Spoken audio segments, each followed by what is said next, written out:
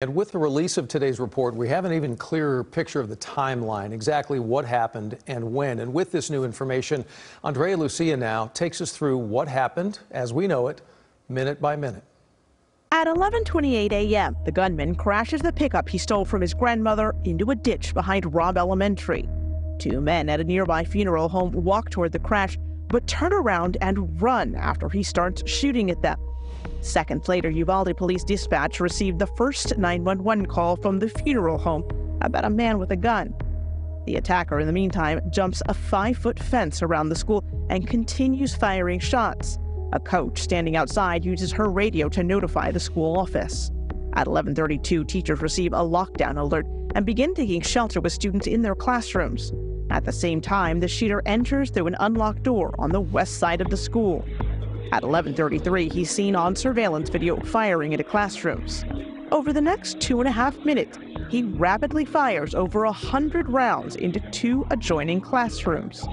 You can hear the gunfire as the first officers run into the hallway at 11:36. At 11:37, video shows officers from both the Uvalde Police Department and the Uvalde CISD Police Department, including its chief, Pete Arredondo, converging in the hallway. Shots are fired from inside the classroom. Cover them. Go, run over there. At 11:42 a.m., officers begin breaking windows to evacuate students from other classrooms.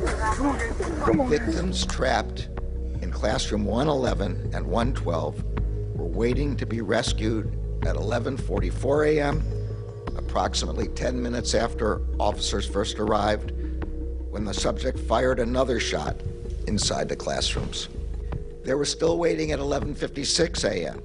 when an officer on the scene told law enforcement leaders that his wife, a teacher, was inside room 111 and 112 and had been shot. They were still waiting as broadcasts went out on officer radios that a student trapped inside rooms 111 and had called 911. At 12:16, Chief Arredondo was captured on camera asking for a key to get into the classroom.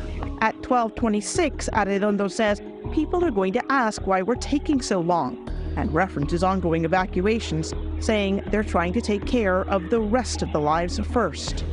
At 12:29 p.m., officers with the Border Patrol's tactical unit arrive on the scene. At 12:50, an hour and 13 minutes after police arrived in the hallway, a team of officers opened the door to the classroom and killed the shooter.